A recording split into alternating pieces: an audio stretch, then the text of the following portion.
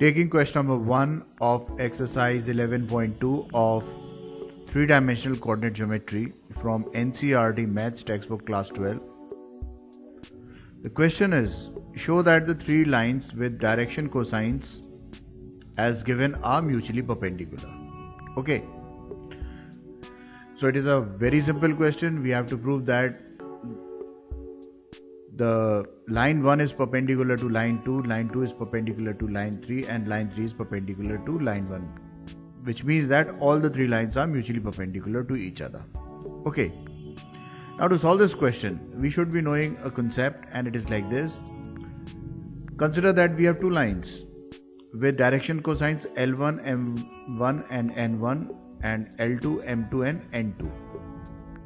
Then angles between them is given by cos theta is equal to L1, L2 plus M1, M2 plus N1, N2, right?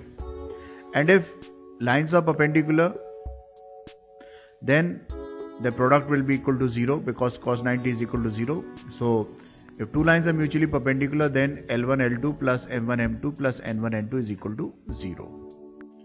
Okay. So we are going to apply this concept to solve this question. Okay.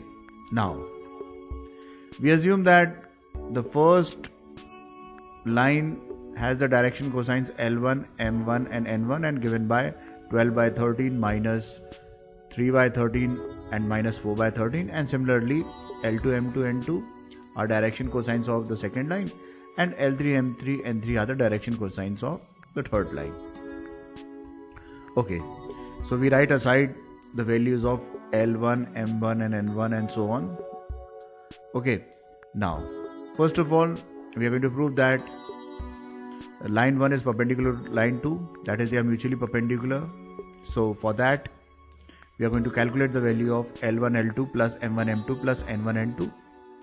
Okay, and this will be equal to 12 upon 13 into 4 upon 13. You can see 12 upon 13 into 4 upon 13 plus M1, M2. So this will be equal to minus 3 upon 13 into 12 upon 13.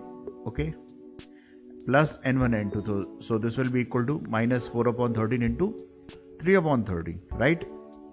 We can easily solve them. The denominator we are going to get will be 169, and this will be equal to 48 minus 36 minus 12, and we are going to get numerator as equal to 0 upon 169 or 0. So this shows that the lines are perpendicular, that is, the pair of line 1 and 2 are perpendicular. Okay. Similarly, we are going to take the lines 2 and line 3, and we can calculate the value of L2, L3 plus M1, M2, M3 plus N2, N3. Okay. So this will be equal to 4 by 13 into 3 by 13 plus 12 by 13 into minus 4 by 13. Okay. And N2, N3 would be equal to 3 by 13 into 12 by 13. Only we have to just place the value. Okay, nothing much is required. I hope you won't be finding any difficulty in doing this. And on calculating, this will be equal to, denominator will be equal to 169 again, and this will be equal to 12 minus 48 plus 36, and we get 0 upon 169 or 0. Therefore, the pair of lines 2 and 3 are perpendicular to each other. Okay. Now, we are going to prove that the lines 3 and line 1 are mutually perpendicular. So for this, we are going to calculate the value of L3N1 plus M3M1 plus N3N1. Okay. And what we have to do, we have to just place their values. So we are going to obtain this as equal to 3 by 13 into 12 by 13 plus minus 4 by 13 into minus 3 by 13 plus 12 by 13 into minus 4 by 13.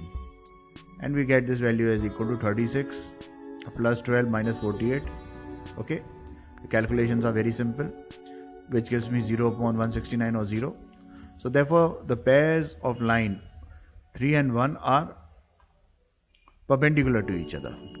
Okay, so because we have taken two lines, that is pair of different lines which are possible. So there are 3 pair possible, and we have proved that all the lines are mutually perpendicular when taken in pair. So therefore, the lines would be mutually perpendicular to each other. So this proves the required question which we were asked in this question. Okay, so this is how we are going to solve this question. Friends, thanks for watching my video. To watch more of these super videos and for the latest updates, subscribe and like the videos on these channels on YouTube, HSK Shiksha and Math Help by HSK. Thank you.